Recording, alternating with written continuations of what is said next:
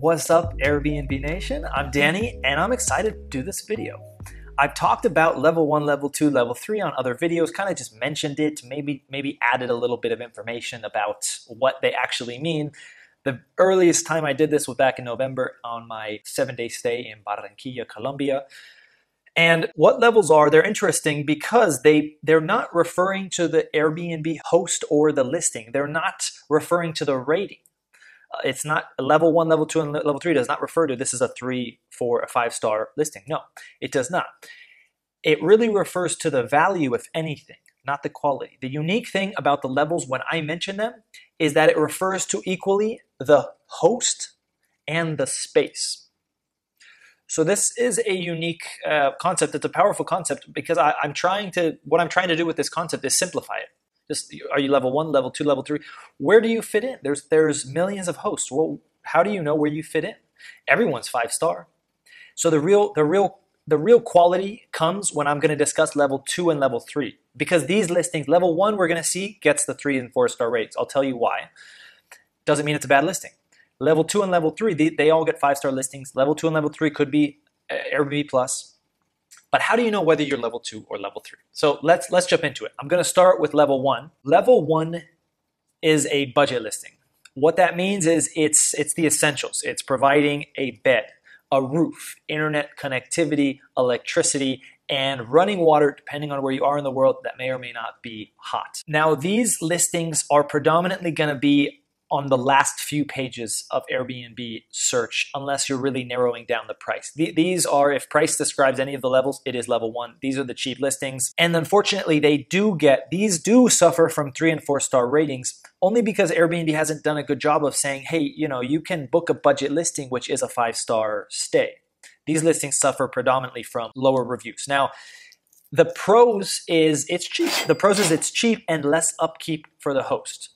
That oftentimes results in low stars unless you're properly communicating expectations to the guest. The downsides of this for a guest might be clumsy check-in.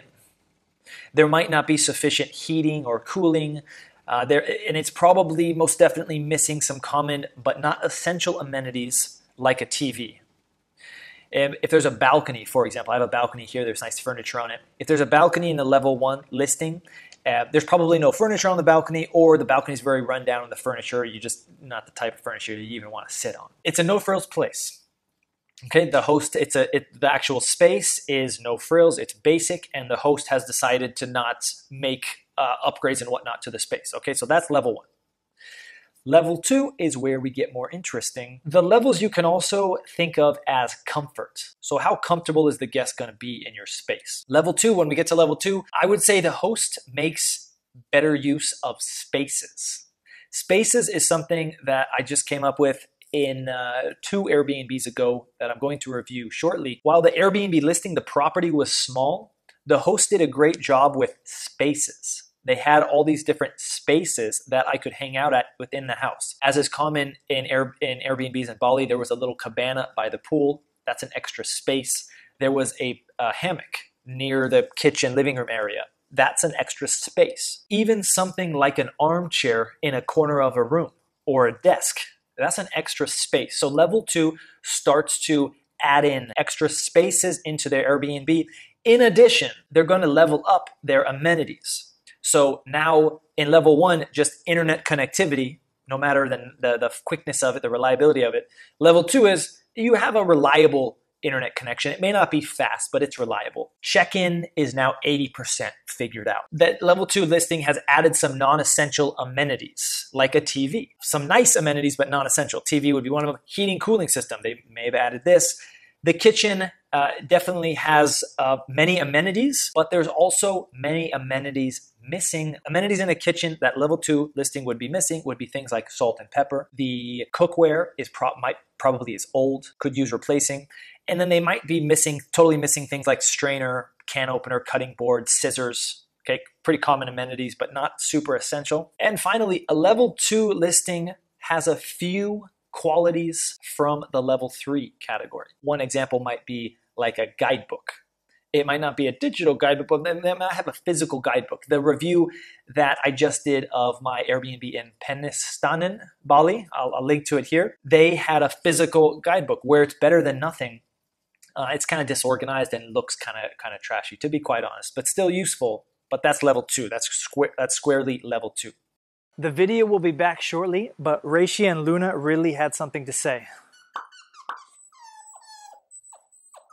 Level 3 category. The thing that separates the level 3 from the level 2 host is the mindset. I made a video back in 2018 about the mindset. I'm going to also link that video right here.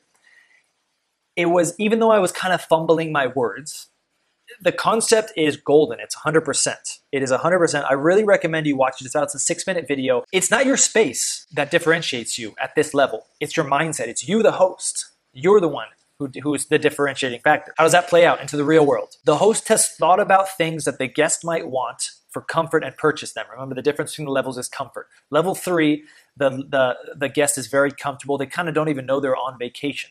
They're feeling at home in the listing. I want to say a level 3 listing is not perfect. That is not perfect. Maybe I can add that in level 4. There's barely any listings that are going to be perfect just based on human differentiation in ourselves. So level 3 listing is not perfect. Do not think that's incorrect. Level 3 listing is damn good, but it's not perfect, obviously. I don't even know if there's a perfect Airbnb for everyone. This is why I say it's not perfect. Now, how does the mindset differ? Here's one way. In a level 2 listing, as it relates to internet, there's usually a few internet providers in a city. The level 2 listing might sign up for the fast internet, might sign up for the 50 megabytes per second Wi-Fi from the mediocre internet provider. So they can advertise 50 megabytes per second. The level 3 host, they're going to go with the more reputable, more expensive provider. They may or may not get 50 megabytes, they may get 20 megabytes or whatever. That's not so important. What is important is this part will show itself through the reviews slowly. It will show itself months. This is months I'm talking about. Show itself through reviews. And the level 3 host keeps continually getting better. And the level 2 host few of them go to level 1. Level 3 differentiates themselves through the reviews, through the things that aren't immediately visible. All 3 listings are clean. That's a non-negotiable. All 3 listings are clean. Even if you're buying a budget listing, you're still going to expect a certain minimum level of cleanliness. Now, whereas a level 2 listing might have purchased a TV, it might be not so good of a TV.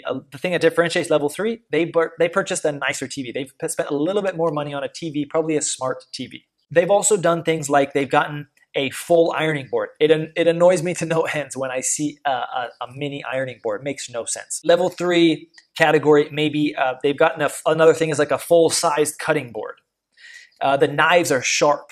Maybe they've provided a kitchen amenity, uncommon kitchen amenities like a measuring cup. Maybe they've provided nice sponges. And maybe another thing is maybe they've provided pillows for both back and side sleepers. The pillows I'm at here, they're very thick.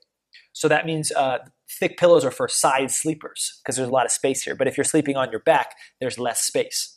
These are the things that level 3 category has thought of. It's very common it's surprisingly common, I should say, that the shelving in the bathroom is not ideal. This is from personal experience. For how many times I've had a sink in the bathroom with a cabinet right above the sink. And so when I'm going to put water on my face or scoop water to rinse out my mouth, my top of my head bumps against the cabinet because the design was not well thought out. These are the things, shelving in bathroom. Who thinks of that? These are the things that level 3 host is thinking about. These are the things, by the way, where Genevieve Gorder, I think her name is, on Stay Here, the Netflix show. If you watch that show, these are the things she's talking about. She's getting very detailed in how she's setting up the space. The level 3, they're going to provide probably some really uncommon amenities like blackout curtains. These curtains not black out. Level 3 may provide blackout curtains. They probably provide a digital guidebook. And in that digital guidebook, they've probably explained things like how to access Netflix on the TV, especially if there's 3 or 4 remotes, how to turn up and down the thermostat. In the kitchen, they may have gotten a nicer coffee maker, and they may have explained how to work the coffee maker in the digital guidebook. And finally, the level 3 host has some surprise and delight features. Now, I've never written or talked at length about what a surprise and delight feature is. It's kind of obvious. It's something where the guest arrives to your space and is surprised and delight. A great example, which I bring up often, is a view. Most of the time, hosts who put views in their listing, that's a surprise and delight feature because no one's going to book your space because of it. But when they arrive and they see the view, they're going to think, oh, wow, this is unexpected. This is beating my expectations for sure. Other surprise and delight features might be like a welcome gift, like a bottle of local wine, maybe. See, whereas you definitely wouldn't do that if you're a level 1 listing, a budget, which is a budget listing, you're not going to provide a bottle of wine. You see how there's differences here? You might offer a mid-stay cleaning. You might surprise your guest who stays for 10 days and say, hey, we're going to give you a mid-stay cleaning day 4, 5, or 6. You let me know. Maybe the host helps with a scooter. Here in Bali, we rent scooters, or a car rental. Okay, that kind of wraps up what I wanted to say about the 3 levels of Airbnbs. Tell me in the comments what level you think you're at with your a link to your listing. Also, please ask for any clarifications on this levels things. To be quite honest, I'm still getting a grasp on what I actually mean by this. But the thing I know for sure, the difference between level 1, level 2, and level 3, in addition to mindset, is comfort of the guest, or guest comfort. I don't know why I said it like that. Anyways, thanks for tuning in again. See you soon. Happy hosting.